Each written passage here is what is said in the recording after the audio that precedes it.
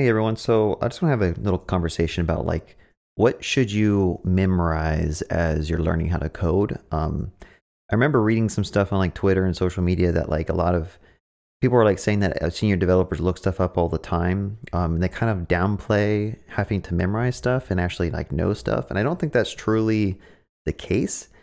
I think there's some things that you need to memorize. There's some things that you have to have memorized to be able to be an efficient coder and not get caught up on the small things. So I want to talk a little bit about that. I do web development. More specifically, I do like full stack Node and JavaScript.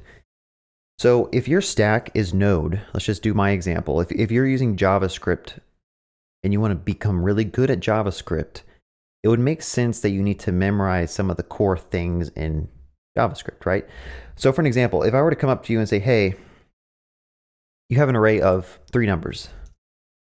So A, 1, 2, 3, okay? First of all, if I told you to declare an array that had 1, 2, 3 in it, it should take you 10 seconds or less to do that. You shouldn't have to go and look that up. That should be muscle memory. You know how the const keyword works. You know how to declare a variable. You know how to declare an array.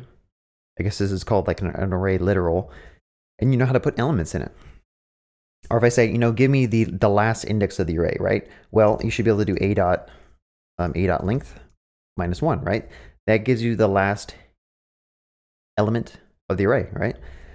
So there's things that you need to have memorized. I'll keep giving you some more examples, right? So if you need to, if I were to come up to you, let's say we're pair programming on a problem at work, and I say, okay, I need you to loop over all the numbers and add 1 to them.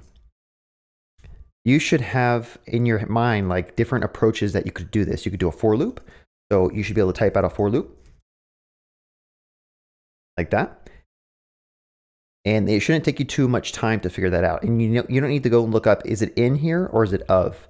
You should have that memorized. Of is for arrays, in is for objects, if you need the keys in objects. So you shouldn't have to like look that up. And then you should also know the different approaches. Like if I say a dot for each, I understand that this is a function that gets called for every number in this array. Again, muscle memory, this should be memorized. And then the original problem, add 1 to all these, right? So what we could do is do const b equals a.map, and then just do this, like add 1. Then again, Copilot kind of built that out for me. But the point I'm making is that if you're a JavaScript developer and JavaScript is your main language, you shouldn't have to look this stuff up. This stuff should be memorized. You should know how to implement it. You should know when you should use it. And if you don't actually know all this, and you don't have this memorized, and you can't type up some of these things in less than like 10, 20 seconds when I ask you to loop over an array and add 1 to all the numbers, you should not be doing React development. You should not be progressing further into more difficult things. You should know how to actually use JavaScript and use it pretty well. Again, this is just my advice. Now, the reason I'm saying this is like the building blocks. This is like the lowest level stuff that you can do in your language of choice. And you don't want to be wasting time doing this because this is like trivial stuff in my opinion.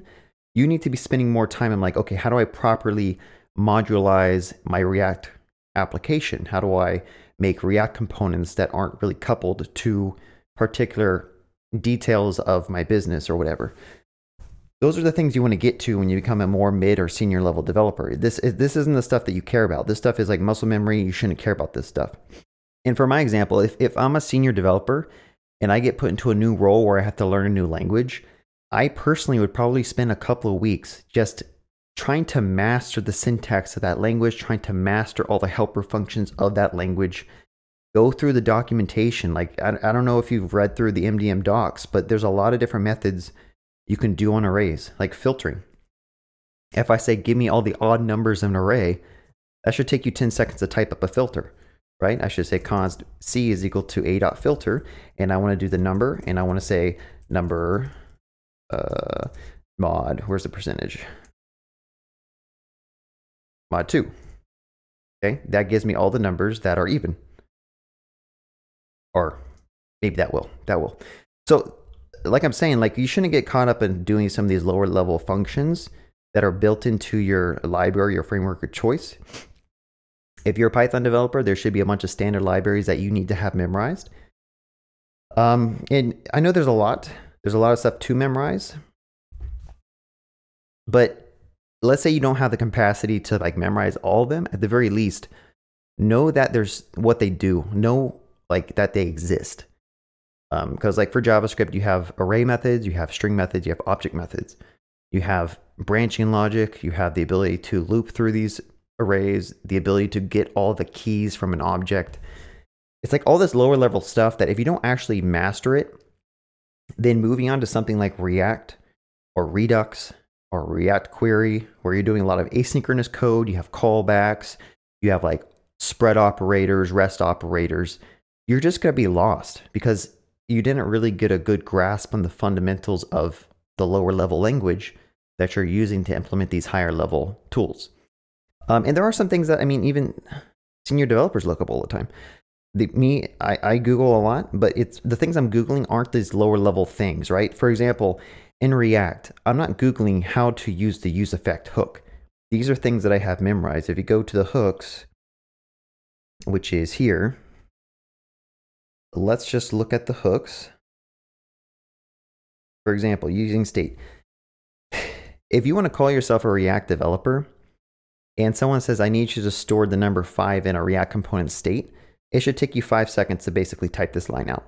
You should understand the use state hook. You should understand how to store a default value in it. You should understand what this thing actually returns. Sorry, it might be really, really small to read.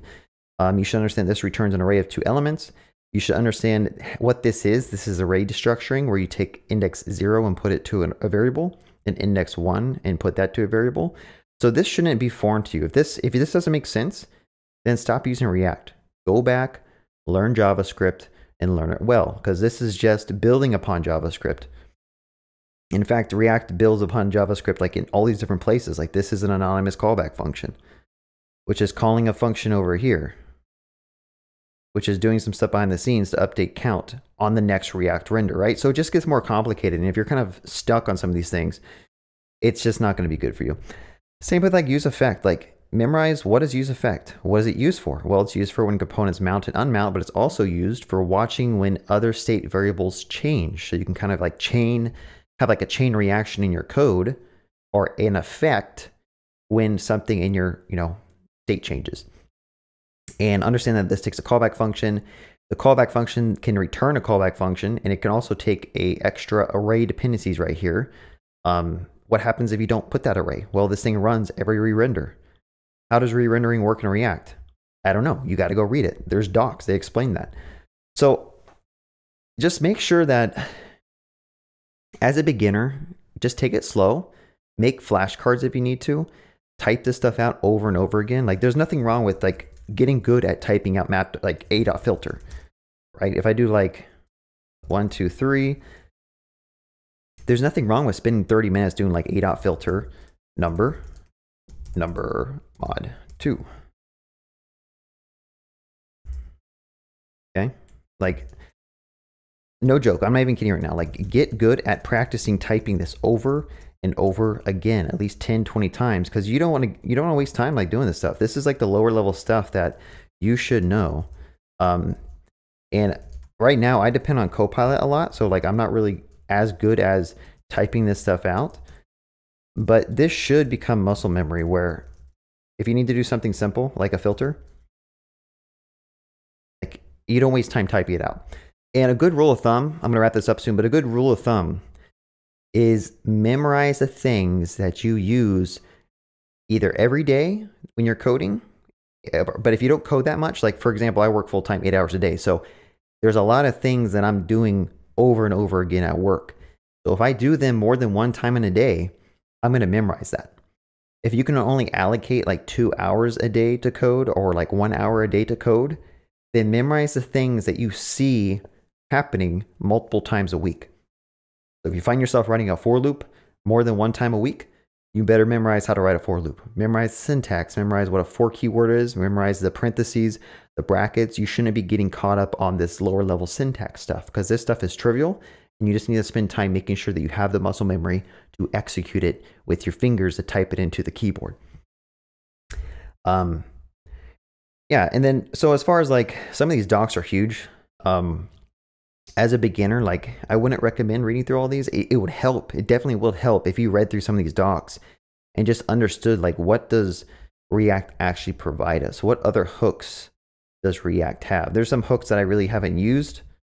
Kind of related to like the rendering hook or something. I don't know what it's called, but yeah, it's just good to know that there is stuff that's there and what they kind of do behind the scenes. You don't necessarily need to know the implementation details of these other things that you don't use every day, but it's nice to know that they exist and how you could potentially use them in the future if you need to. For example, like the JavaScript proxy object. You're probably never going to use JavaScript's proxy object, okay? But it's nice to know what it does. It's nice to know that you can pass it an object, and whenever this object changes, you can call a function, right? So if I have like a variable here, and I say a.name is equal to Bob, I can actually have this assignment call something in this proxy. And this is an example. I don't have this memorized because I don't do this every day. There's maybe 1 or 2 times a year I've used the proxy. But it's nice to know that it's there, and it's nice to know like what is its purpose. So I don't know, if you enjoyed my rant, let me know. Have a good day and happy coding.